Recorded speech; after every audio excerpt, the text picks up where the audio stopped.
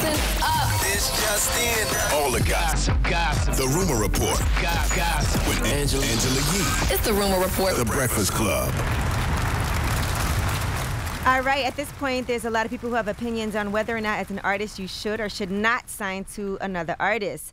Now, in his sit-down with Math Hoffa, Method Man talked about some advice for artists who are considering signing with other artists as well. I always felt like, and this is from seeing Puffy, I always felt like if you can't sign to somebody who's still trying to be an artist, it's hard. They can't give you the time or attention that you probably need and deserve, unless you are your own machine, you know? There have been people that have done it. Yeah, there have been people that have done it. Yeah, definitely. Off the top of my head, Rick Ross. Yeah. And Meek. Yeah. But, I mean, these are people that I'm pretty sure have a staff. That's how you do it. That's how you do it. Yeah. That's interesting. Ross and Meek are having problems, but Yo Gotti did it with Moneybagg Yo. Yeah, I mean, we've been seeing that historically for years. I don't think that applies to everybody. I think artists are the best people to actually run and work at these labels because they understand culture and they understand talent. Now, every talent can't be an executive, but there are some amazing people that are talents and executives. But like you said, you have to have a staff. You can't expect to be an artist and run the label. You have to appoint somebody like Yo Gotti's done, like Lil Wayne has done, like even like Jay has did. done. Yeah, absolutely. And Yo Gotti just signed fellow Memphis rapper Glorilla. Well, Glossop also has just done a deal, and she's affiliated with Glorilla. And her deal is with Quality Control Music, so congratulations to her. Yeah, both of those. That song that they have right now is going to be a #1 record, I think, in the next couple of weeks. Big record. Yeah, so congratulations to them. All right. Now let's talk about the Real Housewives of Atlanta.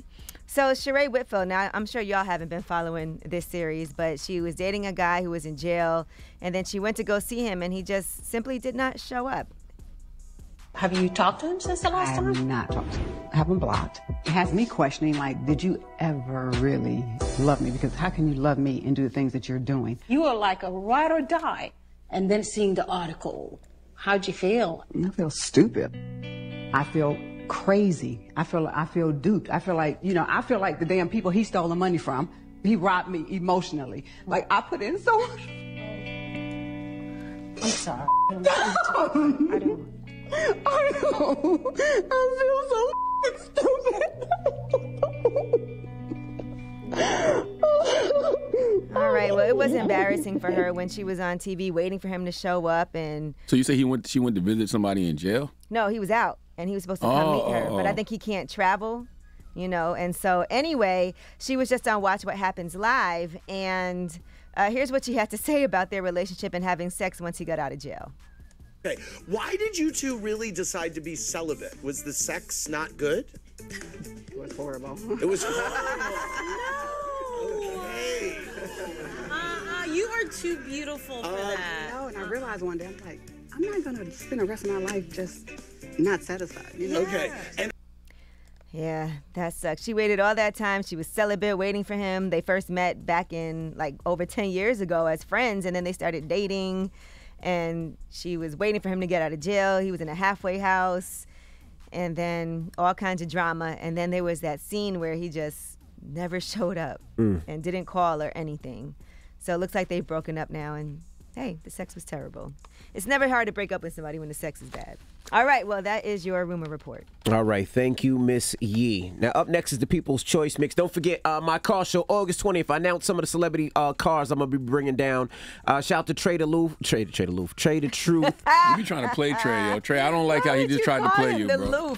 Trey, I don't like that, bro. Trey, you ain't going to play the guy, Trey, the bro. Truth, Turkey Leg Hut. Let's see if those cars make it down here. It's going to be a North versus South car show. So your favorite celebrity cars, there's rides, there's amusement games for the kids, gaming. Kids 5 and under are free, and I'm bringing celebrity cars from 50, Fat Joe, DJ Clue, Little Kim, Jim Jones, Fabulous, Meek Mill, Little Uzi Vert, and more. I got a bunch of surprises. So the North versus South car show, if you want to put your car in the show, can't wait to see you guys. Just email me, djnvcarshow@gmail.com. Shout out to Lincoln Tech for sponsoring, and let's get to the mix.